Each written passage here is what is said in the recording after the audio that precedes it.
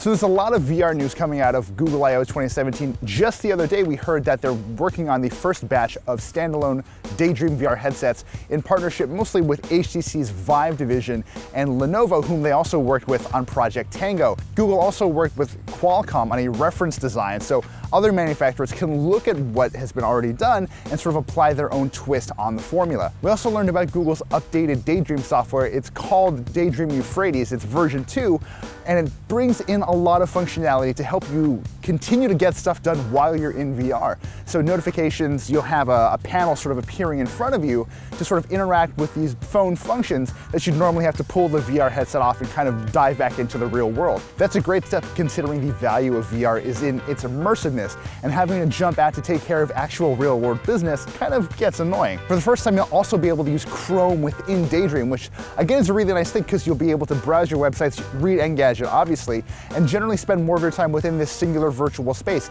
It does feel like a more cohesive virtual experience overall, which I think Daydream has been really in need of. You'll also be able to share that experience with more people because Daydream Euphrates allows for casting. So you'd be able to cast what you're seeing through your headset to an external display so people around you can sort of take part in that experience as well. Speaking of social, we got a new look at a kind of community-friendly version of YouTube. You'll be able to strap on your VR headset and watch YouTube videos in sort of a watching party with other people wearing headsets. You'll see the little avatars on the bottom of the screen and sort of look around and take in your 360-degree surroundings together. It's another way to sort of share the experience of virtual reality, which so far has really been kind of isolated. You get to experience these beautiful vistas within these headsets, but it's only ever really just you, and this kind of feels like a very big step forward. Maybe the biggest VR news we've seen so far is a tool called Seurat that Google developed to bring desktop-level VR graphics to your smartphone.